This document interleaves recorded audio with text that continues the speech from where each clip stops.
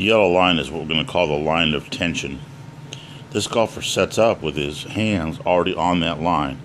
Most golfers set up with their hands more centered in their bodies.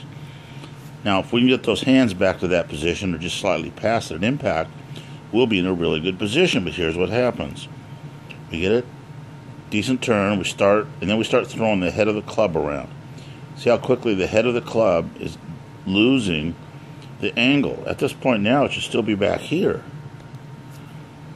Then we're going to come into the golf ball, and we can see as we're coming into the golf ball that the club head is passing the hands long before the hands get a chance to get back to the yellow line. And we end up scooping the ball with our right hand under the club like we're trying to scoop under the ball. Once again, guys, we've got to get our hands in a position that allows us to hit down on the ball.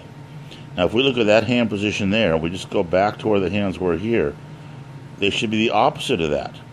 Notice we see clearly the back of the lead hand, but when we get here, we don't clearly see the back of the trail hand. It's because we haven't rotated the club over.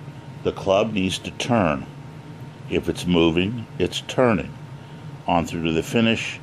And once again, we see a golfer that can't quite get everything up to the lead line. Got to get the right hip, right shoulder, right knee up to that line.